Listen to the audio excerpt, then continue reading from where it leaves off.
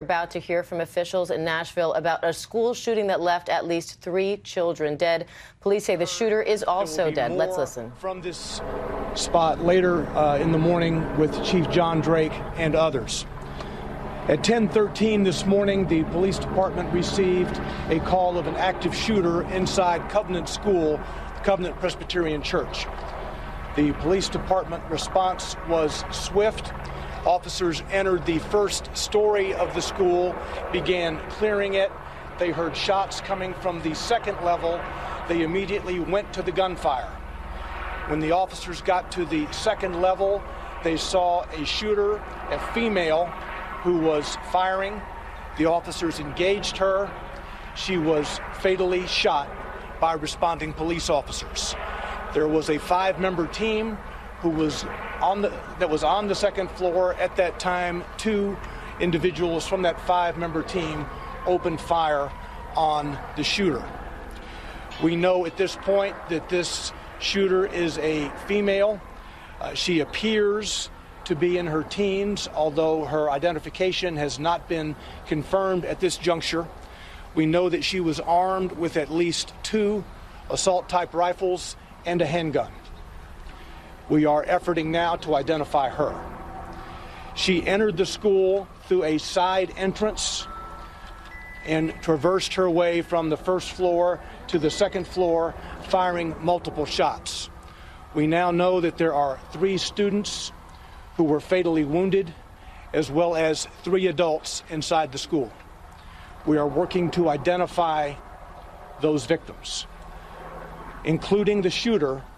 A total of 7 persons were killed as a result of this morning's incident at the school. By 10:27, the shooter was deceased.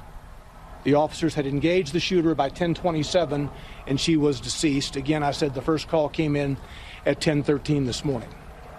We'll have more details to give you later in the morning. Chief Drake will be here in a bit. Now, Kendra Loney from Nashville Fire. Fire department crews are dispatched for active shooter incidents as well, for medical support, but also for an RTF response, which is a rescue task force response to go in alongside of MNPD response. Our crews were right there on the scene to provide medical aid to any survivors, but also be there for victims so that we could try life-saving efforts in this case. So we went in as soon as it was safe for our responders to do so, to try to provide life-saving efforts for those that were impacted by this incident and this tragedy.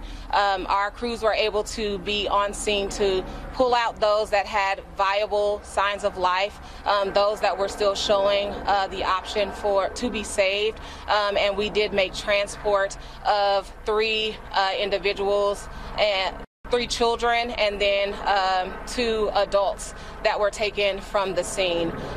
Our crews then set up a reunification unit. That reunification unit is at 2100 Woodmont Boulevard. That's where parents can go to be reunited with their children. All of the remaining students were able to be escorted out of the building with faculty and staff. We're not sure about the processes that they had in place, but we were on scene to help them mitigate anyone from seeing exactly what else was going on, but we're sure that they heard the chaos that was surrounding this. So we do have mental health specialists and professionals that are at that reunification site for both the students and the families that are going to be affected by this today. Our OEM units were able to provide buses to make transport from the Covenant School to the reunification site. We had one bus that carried 74 students and faculty staff members to the reunification site, and an additional bus that had 34 students on them. So all of those persons were carried. It was difficult for us to kind of identify who was just there as part of staff for the church versus who was there for the school, because it's all housed in one building. But at this time, we were able to get that number of persons transported out of the building and into that reunification site. So that is where parents can go to be reunited with their students. There is a hotline being set up for parents to call, but right now that is where they should go, 2100 Woodmont Boulevard, which is Woodmont Baptist Church.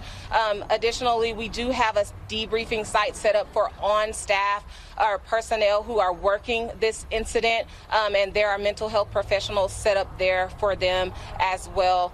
There was one police officer that was injured with a hand injury as a result of making an attack on this incident. But other than that, there have been no additional injuries to first responders or personnel responding to this. And as Don mentioned earlier, we will have further updates coming later on in the afternoon.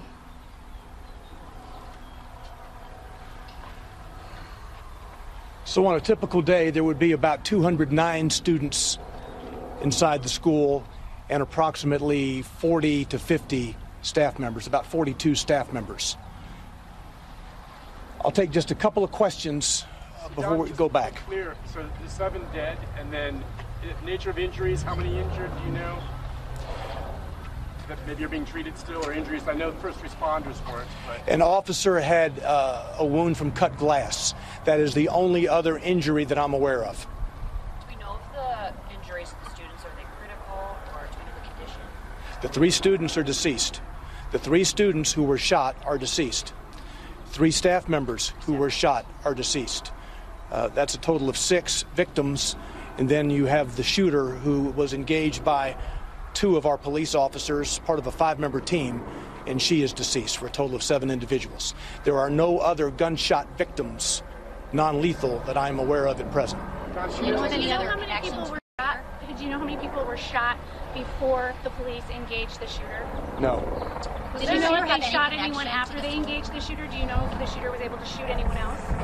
Did the shooter have any connection to the school that we know of? We do not know who she is at this juncture. We're trying to identify her. She does appear to be in her teens.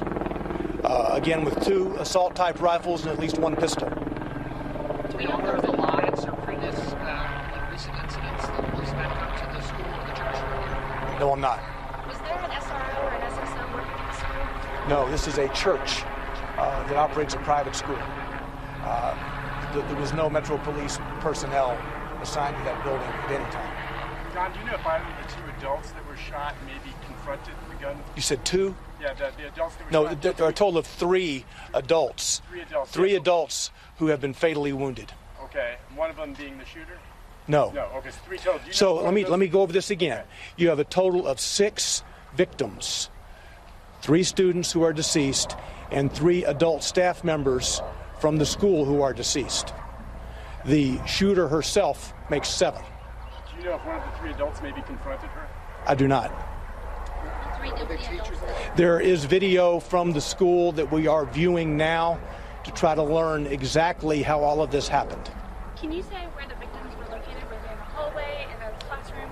I cannot at this juncture. As you know, 5 of the 6 were transported.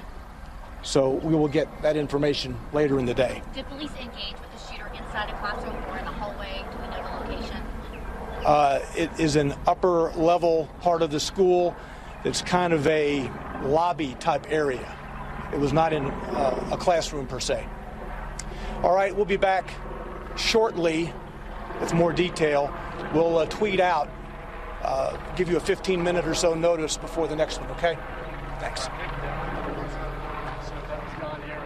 Just listening to Nashville police updating us on a school shooting that killed 3 students. They're now identifying the shooter as a female, they think a teenager.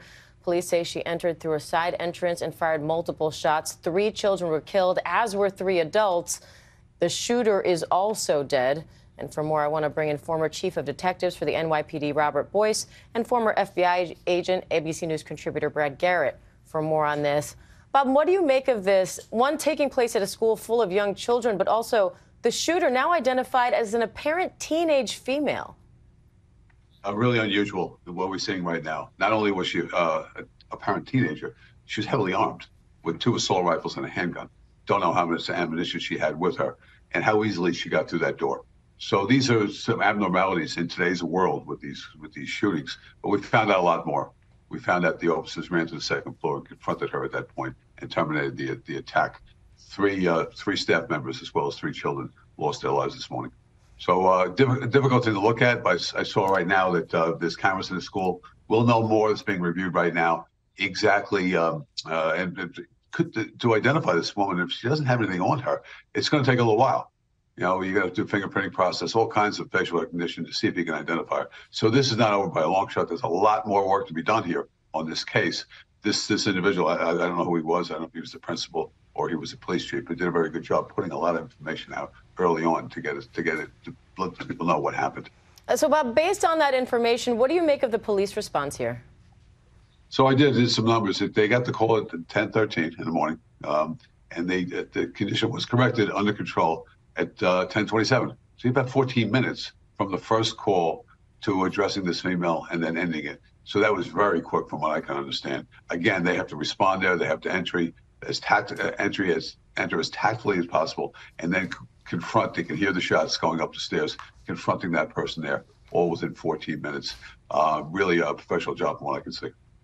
Brad, the FBI and the ATF are now assisting Nashville police on this. Where does this investigation go from here?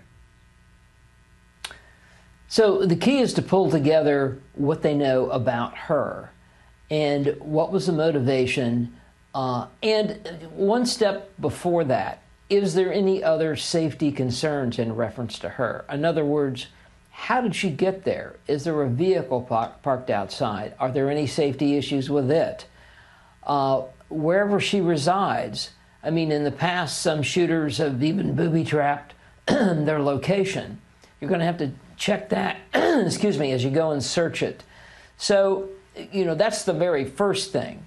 But as you pull together who she is, what there is out there in social media, through friends, through family, as to what's going on with her, is she or was she connected to the school? Did she know that maybe that side door was unlocked? Things like that. I mean, all of that will sort of go together at some point. If she was a student at that school, she's going to know the school. And so we'll see. But the key is to pull the whole package together and then analyze it to see, could they have gotten in front of her at some point? But obviously, that didn't happen. And I want to bring our Chief Justice correspondent, Pierre Thomas, as well. Pierre, you've been reporting for some time on gun violence in this country. What do you make of the frequency of mass shootings right now and the unusual nature of having a female shooter in this one? Well, it's highly unusual to have a female shooter. The overwhelming majority of mass shooters tend to be male, and they tend to have issues that were underlying that someone noticed beforehand, as Brad pointed out. When they do a detailed background check, once they figure out who this young lady is, they will put together a profile to get a sense of why this took place. But we're seeing mass shootings become a part of the norm of society, unfortunately. So far this year, there have been 128 mass shootings. That's defined as 4 or more people shot and or killed in a single incident, compared to 112 this time last year. So we're seeing another jump in mass shootings. And again, the key here is, how do you prevent these things from coming forward, because they're happening with such frequency?